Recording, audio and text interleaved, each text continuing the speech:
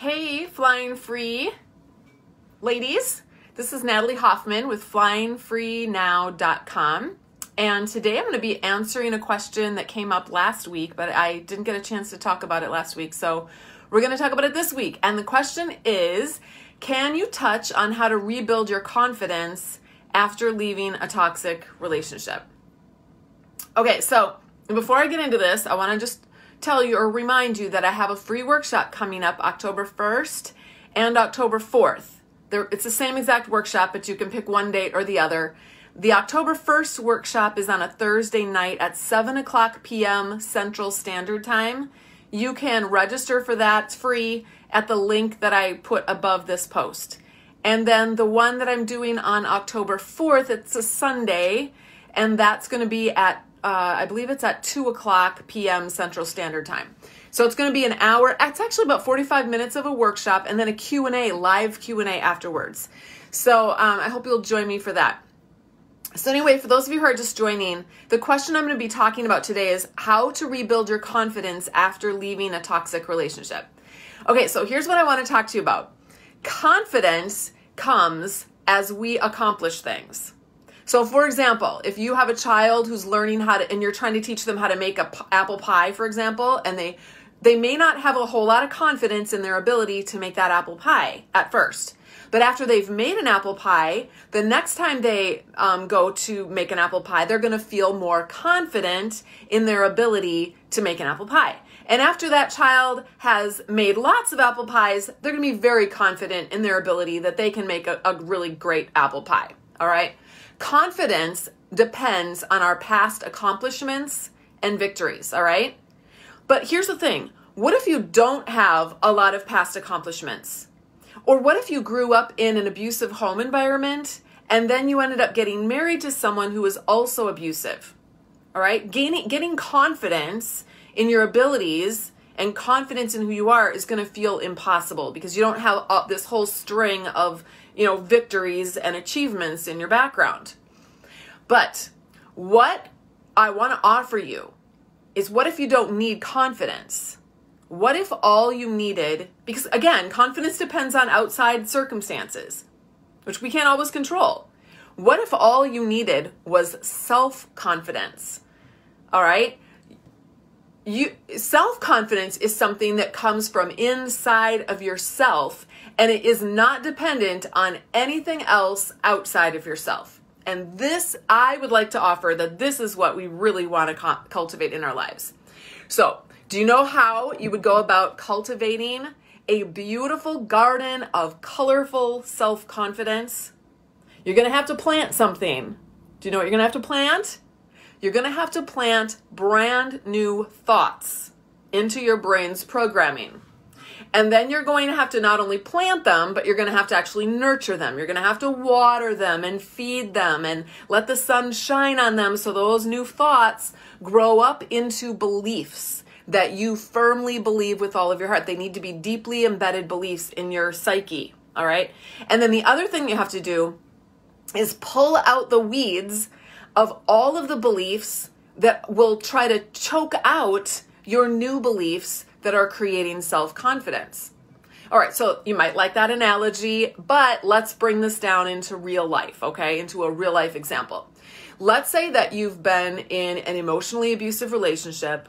I know for me and for others, a very common thought is that you're not good enough, all right? Your opinion doesn't matter. What the other person says is really important and matters and means something, but your opinion and the things that you say are unimportant. And you think that, I don't know if you've heard my favorite, if you've followed me at all, you probably know that my favorite singer is Sarah Bareilles. She has a song called Little Voice. And I love that song. Go listen to that after you're done here on Spotify.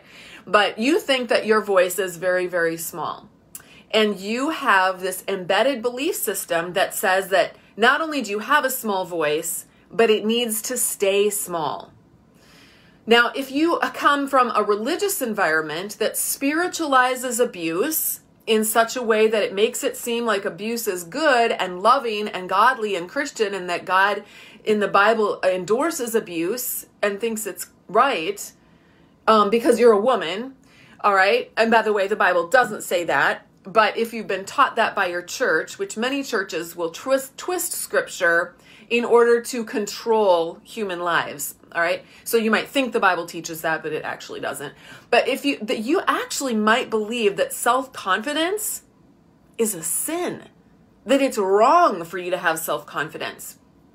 And then if you believe that, you're not going to cultivate it. You're not going to ever grow it enough inside of you that it's going to actually become something that is able to make important and critical changes in your life that are going to ultimately set you free. And when I say set you free, I don't mean just set you free from your toxic environment or your toxic relationship. I'm talking about setting you free inside of yourself. That's where everyone needs to be set free, because I know a lot of women that are no longer living in abusive relationships who are still trapped by abuse inside of their own psyches. It's kind of like the last, like Custer's last stand. It's like you yourself are the one that actually holds you back from all that God has for you. And that's what I really love to help women get set free from.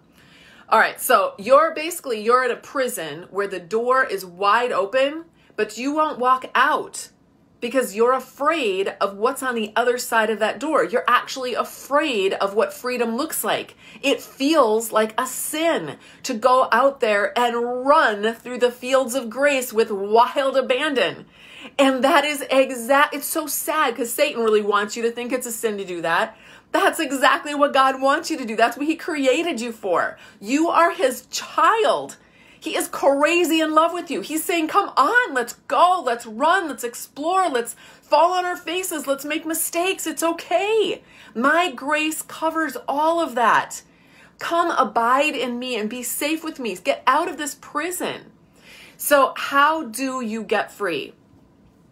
You have to decide if you want to keep your programming. First of all, you have to see what your programming is. All right, what are you actually believing? That comes when you start experiencing feelings inside that are really crappy. Then you go, okay, wait, where are these feelings coming from? What am I thinking in my head? What do I believe right now that's causing me to feel this way? And then you get those thoughts out on paper so you can actually see the garbage that you are believing. Once you get those thoughts out on paper, you get to decide as an adult. Most of those thoughts come from your programming from since you were a child. All right. But as an adult now, you get to decide, hey, is this really true? For example, is self-confidence really a sin? Is this something that is serving my life? Is this something that's filling me up so that I can spill out and love others well? Is this something that's making me more Christ-like? When I go crawl under a rock and hide because I'm afraid and I have no self-confidence, then am I actually showing up for the life that God gave to me? You see, God gave you yourself. He didn't say, here, take a self and then go hide it under a rock and have no confidence in it. He didn't say that. He's got confidence in you, in your self. Why don't you? That's what you want to start cultivating. And as an adult, you can't do that when you're a kid.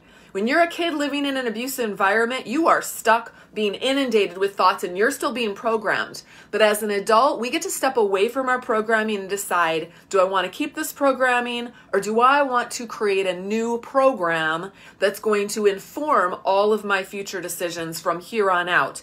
And trust me, when you make good decisions for yourself, that's going to spill over into all of your relationships. You are going to be an amazeballs person in your life. You are going to be a sparkly human being that emanates with love and joy and peace. And that's going to trickle out into all of your relationships. All right, then you practice your new belief out by using your little voice. And I can't remember how that song goes. I wrote it down somewhere, but I don't think it's here. But anyway, you use your little voice and it's able to say big things. Use your small voice to communicate big things to the people around you. When I say use your small voice to communicate big things, I don't mean that we all go off and blab at the mouth and freak out and throw up all over everybody about how bad abuse is and how this world needs to change. And I'm so sick and tired of everyone abusing everybody else. And now we're going to, no. That's not what I'm talking about. That's not how we use our little voices. We use our little voices to love. Love changes everything. Love feels way better than hate and screaming and throwing up. And I've done both, you guys. So believe me, I'm in the pool with you on the screaming and freaking out. But love feels better, and it also accomplishes way more. It doesn't seem like it, but whispers, that's why the Bible says God whispers to us. He whispers to us because whispering, actually, here's the thing. Have you ever tried this with your kids where your kids are, there's like a yelling match and you need to say something really important. And so you just get your voice really, really small. Pretty soon, they're like, I can't hear you, Mom. I can't hear you. Pretty soon they're being quiet so they can hear your small voice because you have something important to say. Like, communicate your most important things by using your small, big, powerful voice. That's how we can make a difference in this world. All right, and that's how you're going to make a difference in your own life. So